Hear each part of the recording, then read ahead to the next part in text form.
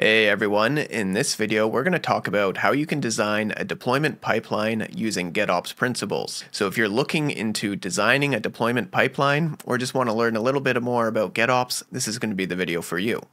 Now this video takes place after my last video, which was how to design a CI/CD pipeline. So if you're not sure how to design a CI/CD pipeline, make sure that you watch my previous video. I'll leave a link down below in the description. Now let's go ahead and get started with the design of our GitOps pipeline. Alright, so here you can see that we have a pretty simple CI/CD pipeline. This pipeline takes our application code stored in our application repository, takes it through the source, build, test, and release stage, and basically the output is going to be a container image. And that container image is stored in our registry. So you can see we have our application right here, and it's version 1.0. So where do we go from here? This is where we need a continuous deployment pipeline to actually take this application image and bring it over to our different environments. So the first thing that we want to do when designing our deployment pipeline is create a second repository to house our configurations. So our CI/CD pipeline is going to check out code from our application repo, but our deployment pipeline is going to use our configurations from our configuration repo. So this is a traditional GitOps pipeline. So let's create another repo here, and then we'll call it config repo. And this config repo is going to contain all the configuration files that we need for deploying our application. So this could be anything from like Docker Compose files to Kubernetes manifests. So let's go ahead and populate this config repo with some manifest files. So I'm going to put Kubernetes manifest file here. And let's just think about what would be in this manifest. So in this manifest, we would probably have something like a Kubernetes deployment. So we'll call it deployment. And this deployment probably uses an image, and the image it's going to use is going to be the image from our CI/CD pipeline. So we called it my app, and we'll just tag it with v1.0. Now let's just move this out of the way and get an environment for us to deploy to. So we have our server here, and this could be any type of server. We'll just call it our test/QA environment. Now your GitOps pipelines can deploy to your environments in two different models. The first model is known as the push model. So we'll call this push. Now the push model is really simple. It's as simple as just doing something like a kube control apply. So we're just going to keep it as that for now. And then I'm going to discuss the pull model, which is the more modern approach of actually having an operator installed in your environment that pulls down your configurations. So let's talk a little bit about how this pipeline gets triggered in the first place. So your deployment pipeline should be triggered automatically at the end of your CI/CD pipeline. So let's draw an arrow here from our CI/CD pipeline because it's going to trigger our deployment pipeline as soon as it's done completing. Now, every time you run your CI/CD pipeline, it should be churning out a new version of your application. So you can see here we have version 1 of our application, and the next time we run our pipeline, we're going to get version 1.1. Now, if you have a really well-designed pipeline, what you may want your pipeline to do is to actually go into your configuration repository and submit a pull request or just push a change to it to actually update the image. So here I'm going to update the image tag to v1.1.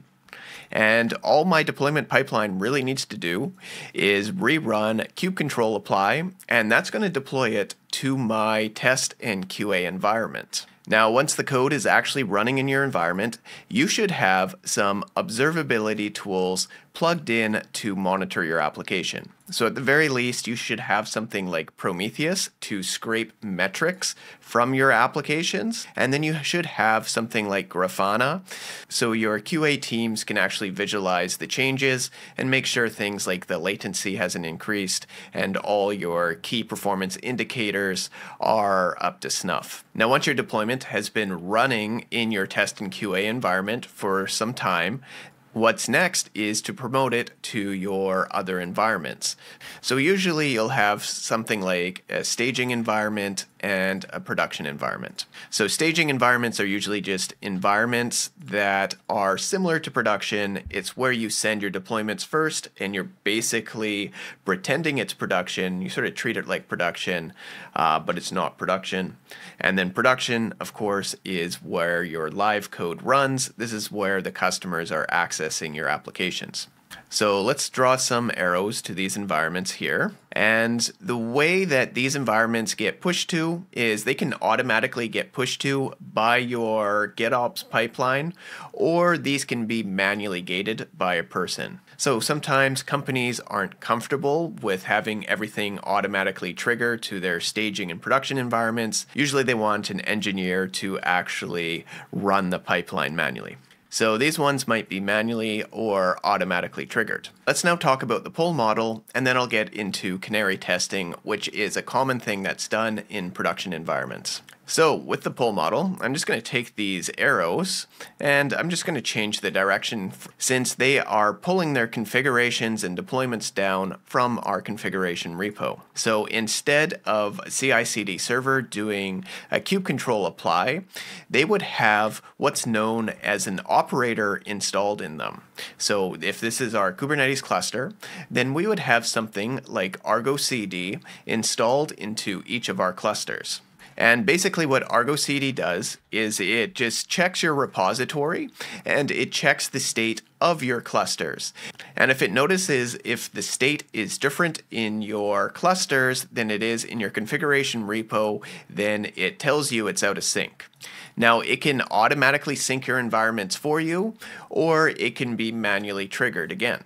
So you may have your test and QA and even your staging environments do what's known as an auto-synchronization through something like Argo CD. And then you can have your production environment where someone actually needs to click the button to sync the environment. So Argo CD is really simple to set up actually, and basically you just point it to your GitOps repository and then it just checks your configurations. If anything's out of sync, it'll help you sync it. I do have a full-length video on how to set up and get started with Argo CD, so if you're interested in working with Argo CD, make sure to check that out. I have a link in the description below. Let's now talk about canary deployments, which is something you should absolutely introduce into any deployment pipeline. So let's talk about how our user actually talks to our application. So we got some users here. And those users usually talk to our application, not directly, but they talk through what's known as a load balancer. So the load balancer is going to load balance traffic to our application. So our application is running under a Kubernetes pod. So we'll just say this is my app v1.0, and then we'll say my app v1.1. In a traditional canary deployment, what would happen is you would have both of the applications deployed, but at the start, it would send 100% of the traffic to your original application. So we'll say 100% there, and then 0% here. And then gradually the traffic will be moved over to the new version of your application. So maybe you do it in increments of 10%. So you go 90% there, 10% there, and then eventually you go 80% to 20%, and you sort of get the idea. Basically, you're drifting the traffic from the old version to the new version until eventually you have 100% of the traffic going there, and you can just cut off all the traffic to version 1 and remove that from your environment, and you just keep doing this for all your new releases. Now, if you're using something like Argo rollouts in Kubernetes, it would look more like this.